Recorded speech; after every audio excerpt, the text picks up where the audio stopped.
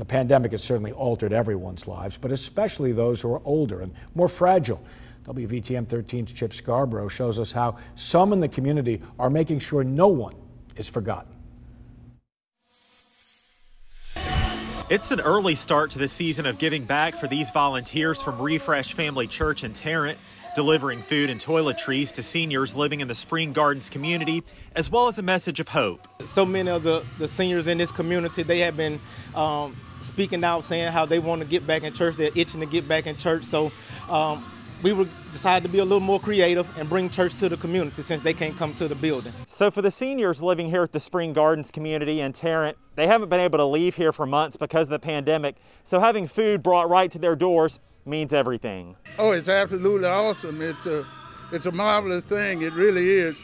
And it shows that God people are making the difference in these difficult times. And the feeling these volunteers get by giving back is hard to put into words, especially during such hard times. Oh man, you don't understand. Giving back means so much, and it brings so much joy, not only to us, but to see the people in the community be so appreciative of somebody considering them.